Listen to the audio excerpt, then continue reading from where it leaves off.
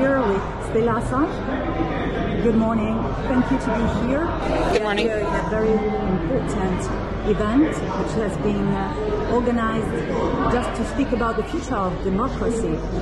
How do you see the future of democracy right now? Well, at the moment it's looking very dark. Julian's incarceration and imprisonment for the past 3.5 years are a sign of our times. Julian embodies the principles of accountability and of democracy, and he's in prison, and I think we're all in prison as long as Julian's in prison, and it bodes very badly for where things are going. I think that Julian's what's been done to Julian over the past 12 years really tracks how we've descended into something that we've lost democracy, basically. It is meaningless to talk about democracy anymore. And what it is and where it's going is the question. Please give us the ultimate updates on the case. Well, in June, the UK Home Secretary signed off on or approved of the extradition to the United States. In the UK, you can still appeal that decision, so Julian is trying to appeal that decision. But the reality is that Julian could be extradited within a matter of months. We hope that the High Court will hear the appeal, but they have no obligation to hear an appeal. So at the moment we're waiting to hear back from the courts about whether and when an appeal hearing will be heard. And of course the United Kingdom is trying to withdraw from the European Court of Human Rights system. So even that avenue of appeal, which has always been kind of the last safeguard for people who are having their rights abused within the European Council of Europe area. The UK wants to withdraw from that system, and so Julian might not even have resort to the European Court of Human Rights, although we hope that he will, and that if he does, then the case will be stopped at that stage, and that the UK will honor the decision of the European Court of Human Rights. But obviously it's looking like the UK government just wants to withdraw from every international safeguard and go its own way into a very dangerous place. I would like to ask you if, apart from the very important support from the Mexican president, is there any other major support you received recently? Well, Julian is a symbol of democracy and anti-imperialism in many countries. So Latin American countries right now that are supportive of Julian are Argentina, Mexico,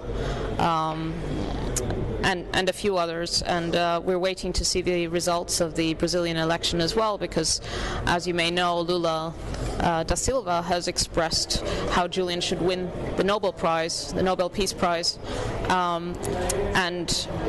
so there's incredible support around the world. The political persecution of Julian is well understood all over the world. Julian is the foremost political prisoner in the world right now. He is being punished and persecuted because he did his job as a journalist, and he is being punished because he revealed war crimes and criminality by the superpower.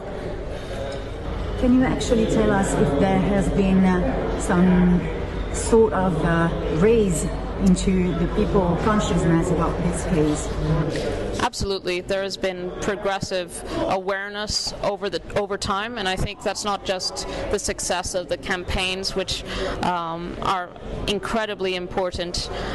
It is both those campaigns that have grown and grown, and people have become informed about the case, because the facts of the case, of the persecution itself, they speak for themselves. So it's really about breaking through to informing people properly about what Julian is being charged for, which is the documents about the Iraq and Afghan wars, torture in Guantanamo Bay, and so on.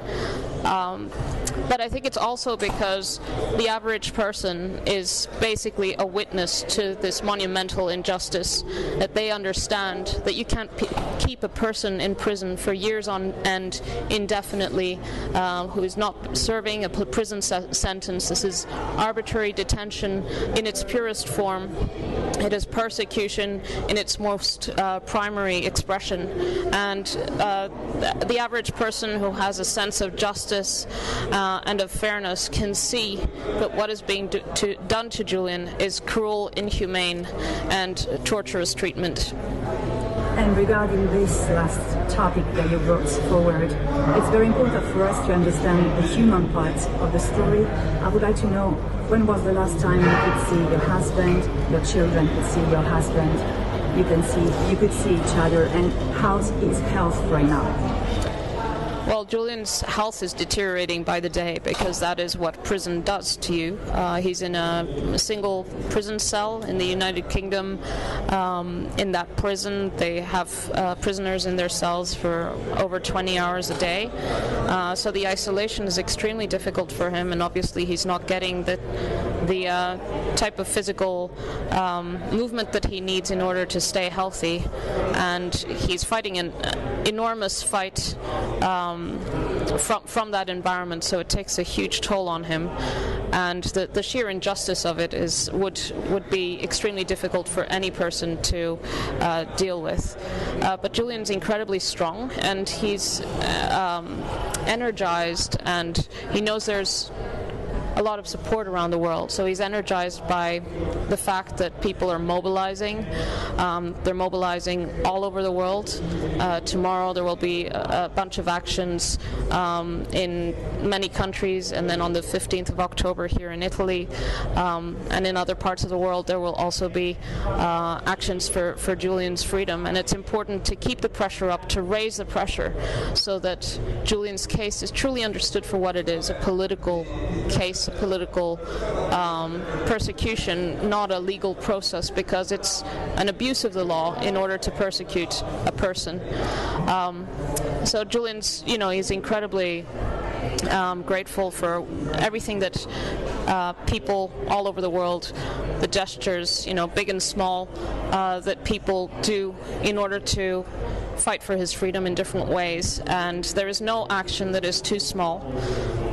And there's also a lot of linking up and connecting people who support Julian. They're linking up, and there's strength and resilience, and in that action, and it is the ongoing fight that people will fight as long as Julian isn't free. It's that message that is incredibly important to keep growing until he's free. And exactly because of that, we will never stop trying to obviously speak about the case. And next week we are going to do a 24 hours live interview to all the people that are going to speak about the case, and along with Pressenza, my colleagues which are here with me today. And is there anything else we can do to actually bring forward to the attention of everybody what's going on, and what is your very last hope this period to bring forward justice into this case? Well, Julian has stood up for people around the world, and now people around the world have to stand up for him in order to free him, and that's what it will take in order to free him. The 15th, the marathon, 24 hours to free Julian, is incredibly important in order to integrate and consolidate support, and we have to keep these actions up, and people need to be more and more involved and follow what's happening in the case. Follow me, buy Neil Smeltzer's book, by Stefania Maurizi's book. They are incredibly detailed deconstructions of the persecution against Julian, and they show how what's being done to Julian is criminal, and it is the criminals who are inflicting the damage on the innocent person who stood up for democracy. Thank you so much, Stella.